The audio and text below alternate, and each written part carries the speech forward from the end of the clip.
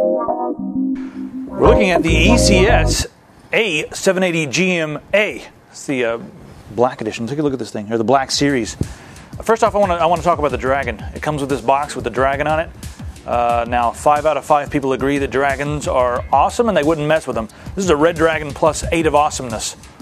Over here, take a look at this. 75% level up gamers buy. What does that mean? I'm going to explain that in a minute. But you can get up to 75% more graphics performance by picking up this board. And I'll tell you what that means. DirectX 10 on the motherboard. All right, let's look at the motherboard now. I've talked about the box. I'm really excited about the box. I think I might put it on the wall. I'm not kidding either. I'm really going to try to figure out a way to get this on my wall. Okay, here's the motherboard. It's pretty. It's Socket AM2, and this has Hypertransport 3, and it is fast. It's based on AMD 780G. Let's flip it around this way. I like it when words read the correct way. The Black Series. And over here, that's where you put your AMD processor. It'll use the Phenom. It'll use the X2. It'll use the Sempron, AMD Athlon 64. All those can go right there. It also uses DDR2. Now, what's something I like about this board, other than the fact that it has integrated video, there's also integrated HDMI on the back right there. HDMI on the back. HDMI on board. That's really cool. But what's really cool about this is Hypertransport. I love how Hypertransport, in my opinion, it's a better way to do the front side bus. Now, the Hypertransport in this is 2600 megahertz. But if you want to talk about mega transfers, it's all the way up to 5200 because it is a DDR. I guess it is. How do they measure it in DDR? Double data rate. I don't know if I said that right, but you guys get the idea. It's 5200. That's the double data rate. That's the mega transfer rate. Now with the RAM, if you're using a 64-bit OS, you can use 32 gigabytes of RAM. Limited support for that, but 8 gigabytes of RAM. You can use any 1066 megahertz RAM. Also, you 800 megahertz RAM in there as well, DDR2. Now back here we have, that's the floppy and the IDE connections there.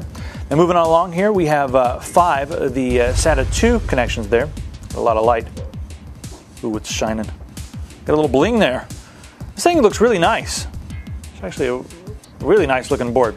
Okay, moving on up this way. Let me flip it around this way. Oh, getting seasick. Over here we have 3 of the PCI slots and 1 16-speed PCI Express slot right there. Now, with this, you can do some really amazing things with this motherboard. Now, I was telling you before, what it says on the front of the box, gamers level up, you can get 75% additional performance.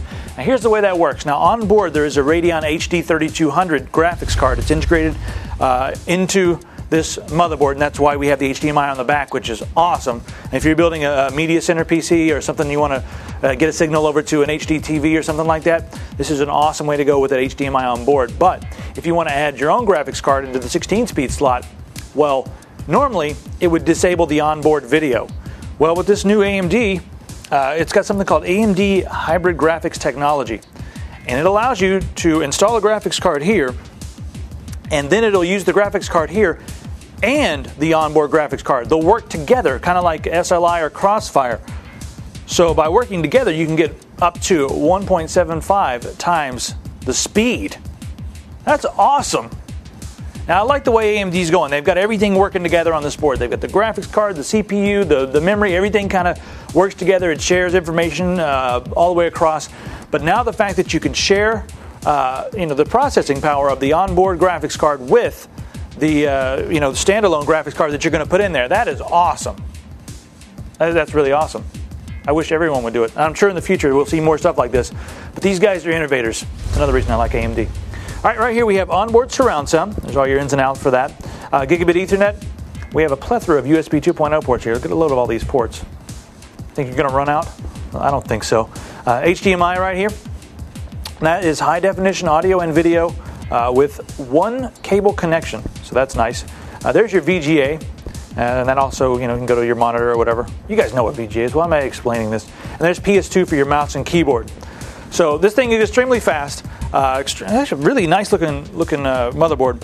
But the fact that you can use the onboard graphics, the HD 3200 from AMD ATI, and a standalone graphics card that you put in there, that's just, I don't know, my mind kind of exploded when I looked at this, and I was like, you could do what?